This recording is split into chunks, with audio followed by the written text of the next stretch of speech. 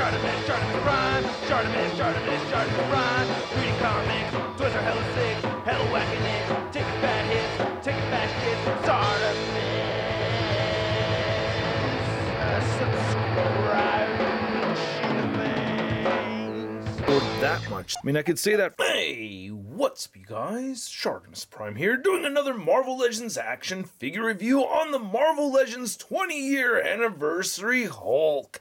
Try and get your Marvel Legends, you can do so at Big. Get your big badass toys at BigBadToyStore.com. Click the link in the description below. And while you're down there, I ask you to please hit that like button. And if you're new here, hit that subscribe button as well as the notification bell. And this is pretty sweet, hefty packaging over here. I mean, it's about the same size as the other figures. As you can see right here, I have a comparison shot. But this thing is really, really hefty, and I really dig this homage to the Series 1 Hulk, which you can see right over here. Obviously very different looking figures, though. You can see a read on the back of the packaging as well as a product shot over there, and not much on the top or the bottom. So let's get to it and slice this thing open. And again, this is hefty as hell. It's so funny, it's so heavy. All right, slicing down from the bottom to keep the package intact. Slice there. Cutting through the action figure caca. Oh, yes. Oh, I may have cut a little too close. Oh my goodness. All right. Oh man, this is looking pretty cool. All right, let's get him back on the rotating base.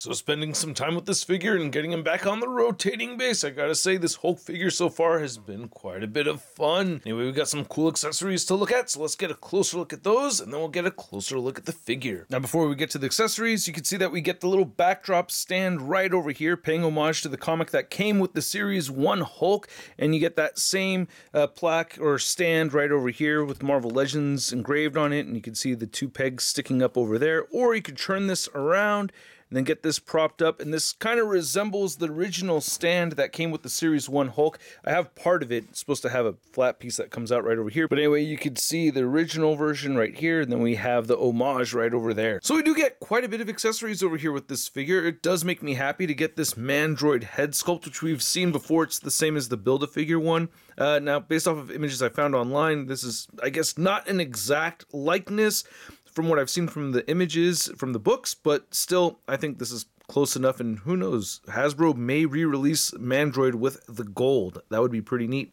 But I really like the battle damage to it, and you can see a little crack in the lens right over there. Little bit of marbling in that gold plastic. What bothers me about it is that it's tough to get him to hold it. You know, fitting this in one of the gripping hands is always tricky to do, and I had to use some sticky tack to help with that. And if you just wanted to see how this looks on the Mandroid Build-A-Figure, yeah, and it doesn't really look so great.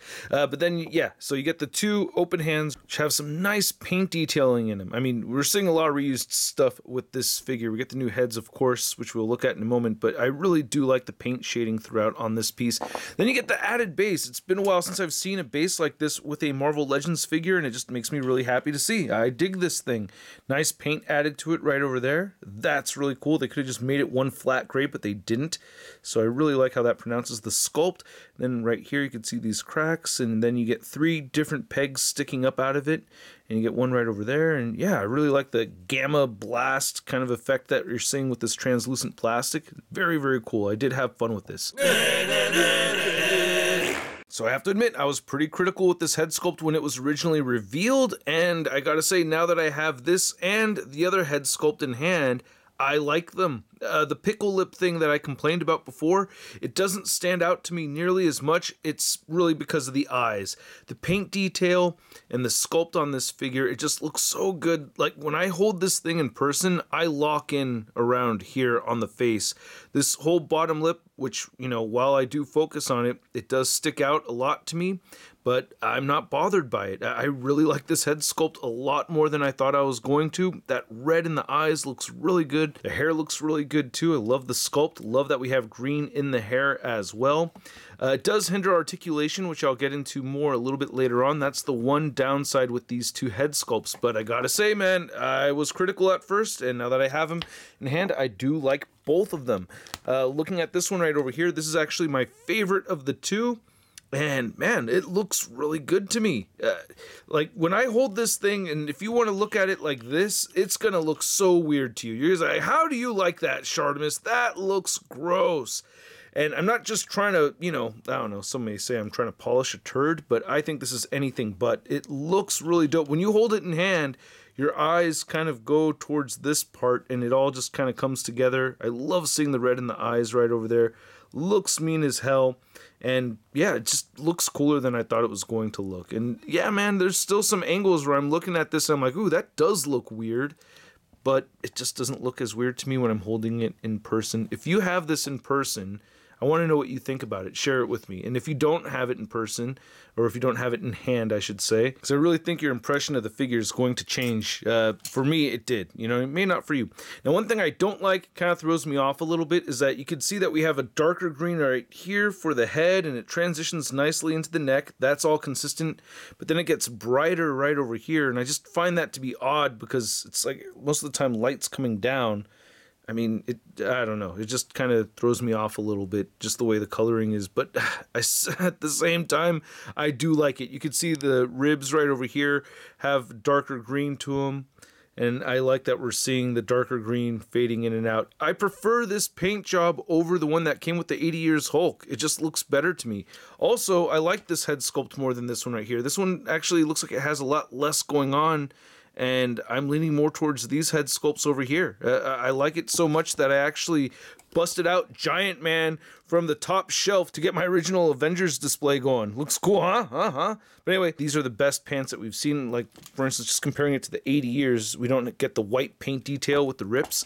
So we do see that white paint detail with rips. You could also see purple detail, so you get more paint on the figure overall. I mean, none of these have had paint detail on the pants and on the body, so I'm very happy to see that over here.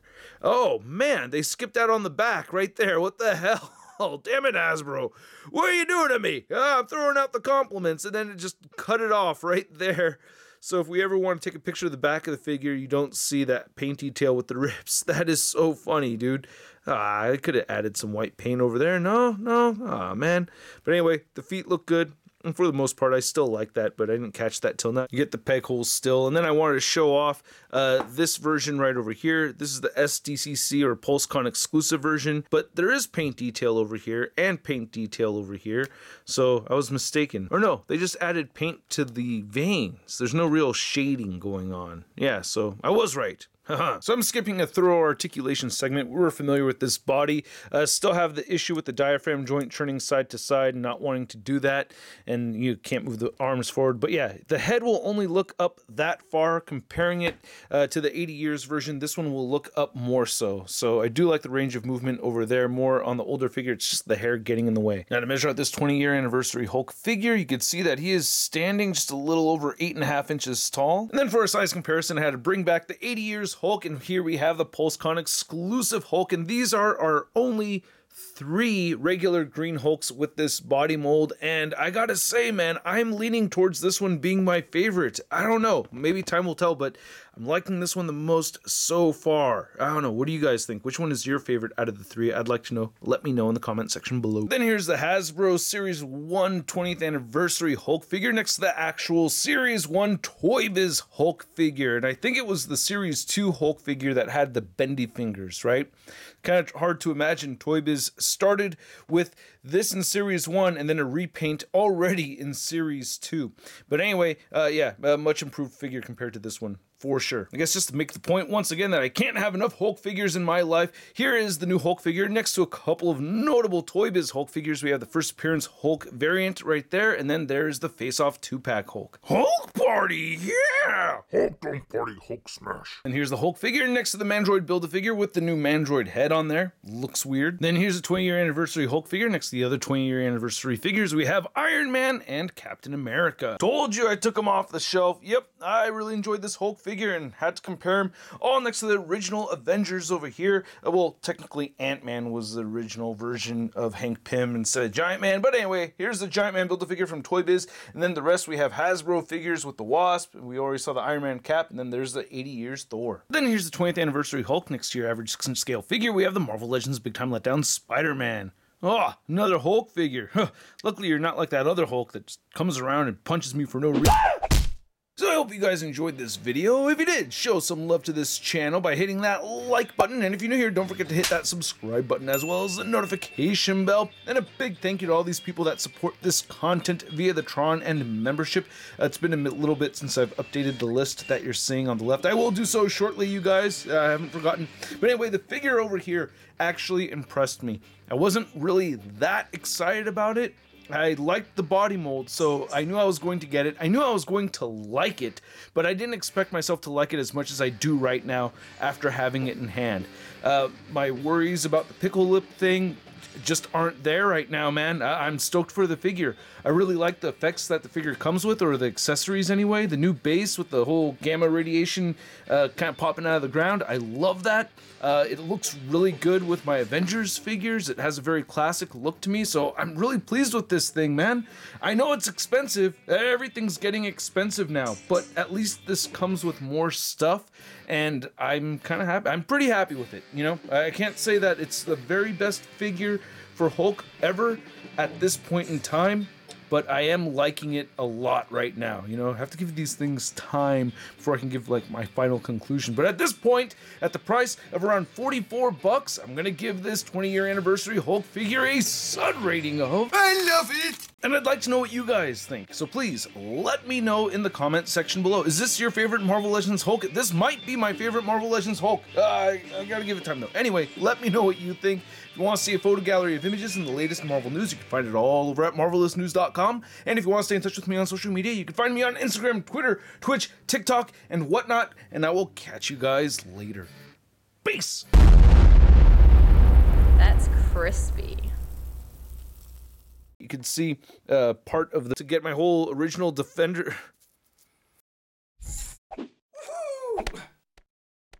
Hey, new ShartimusPrime videos. Hey, you should click one. Yeah, click on one of them. Or subscribe if you haven't. Your